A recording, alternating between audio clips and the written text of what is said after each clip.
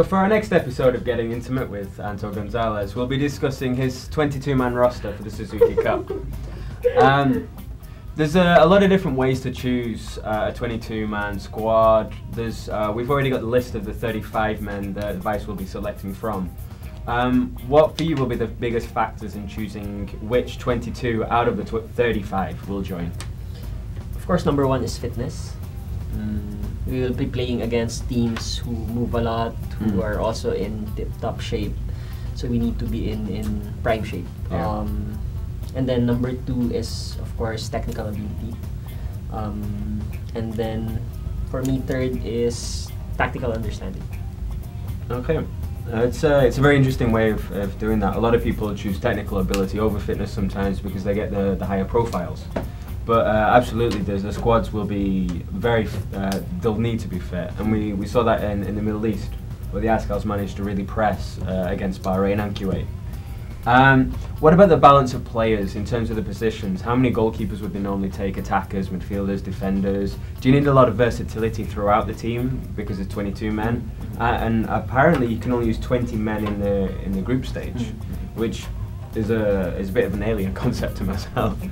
But for me, when as a coach, when I make my lineup, I always have 2 goalkeepers, 6 defenders, at least 4 forwards, or 3 forwards, and then the rest would be midfielders. And then I'd have like at least 1 or 2 players who can play multiple positions. So that would be a plus. Okay. And what about personalities? Sometimes you've got to think about it in terms of the experience of players going into a game. I think it was Alan Hansen in Match of the Day who was famously quoted as saying, you can't win anything with kids.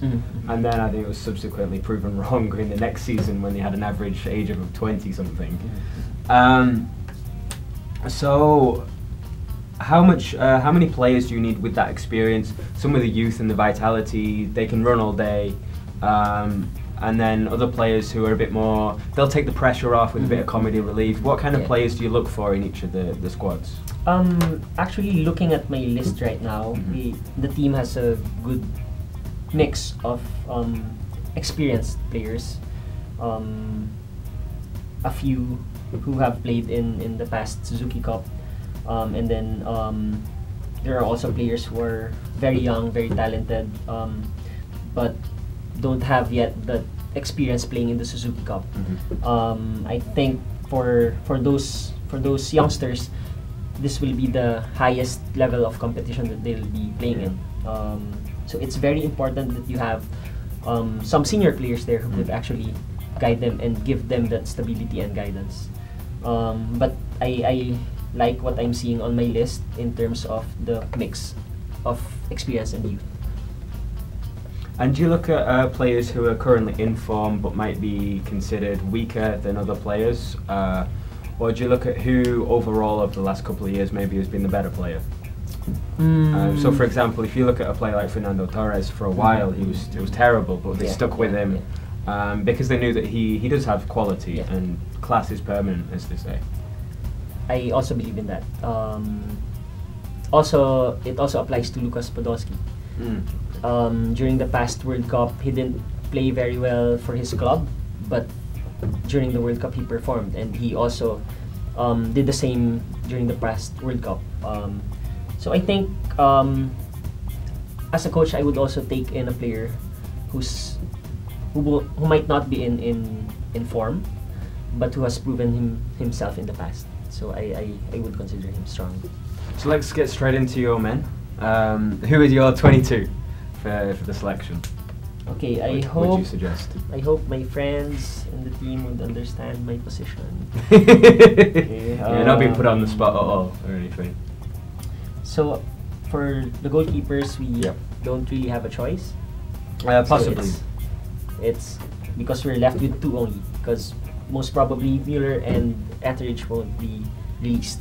Yeah, I've been hearing they're still in discussions to confirm that, but as of yet, there's been nothing to suggest that Etheridge will definitely be coming. So yeah. But I'm not worried at all after what Eddie showed against Singapore, and he also played quite well during the Peace Cup. So Sakapanyo, Quaresma, The defenders would be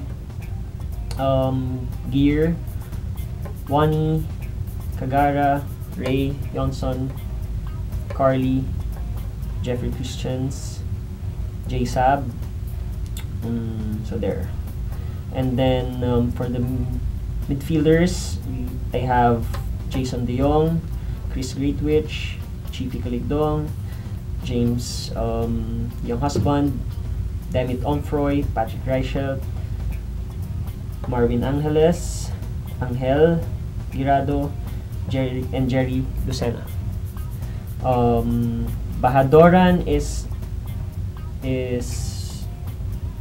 on the list, but is still recovering from an injury. Yeah. So he might be 50-50. Yeah. And then for the forward line, I have Paul, Mulders, Phil, in case Misak won't be able to recover in time, and then Ian, and then Dennis Wolf. Okay. So a lot of people have said it's a difficult situation for Vice, but it's a good problem to have because you've got such a stacked squad.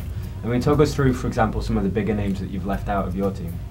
Bigger names, of course, Rock. Well, out of the ones that are available. Okay. Lexton Moy, I was surprised that he wasn't called up for the Singapore friendly. Who else? You didn't put yourself on the list. I wanted to be as objective as possible. I think I pretty much have all of the expected names in here. So maybe Lexton Moy would be the exception. I find it very interesting. I mean, to be honest, I was quite tempted to put Mark Hartman in my 22 because he adds a certain flair to it. I know we disagree in certain respects of that. Even the Singaporean, some of the journalists that I was saying he should certainly be in the squad. In my attackers, I've listed as Phil Young has been Angel Gerardo and OJ Clarino. Bit of youth, bit of spark. He played well in the Peace Cup, comes off the bench, could be a good impact sub, which would be nice. Angel, I think, will certainly be needed because both Dennis Wolf and Iron Araneta have been misfiring of late. They've missed a lot of chances in front of goal. So it'd be nice, and I agree with you with Lex. Lex would be someone who would be great for to play in holding midfield role, and they're gonna miss him. I think they'll miss the holding midfielders. Yourself, if you're not included in there. I've included you in mine, actually. Both you. Now we're getting into it. Well, sometimes it's not just about playing on the pitch, it's about what happens at the hotel afterwards. And so I'd love to bring you to Thailand. Although a lot of the times it depends on formation.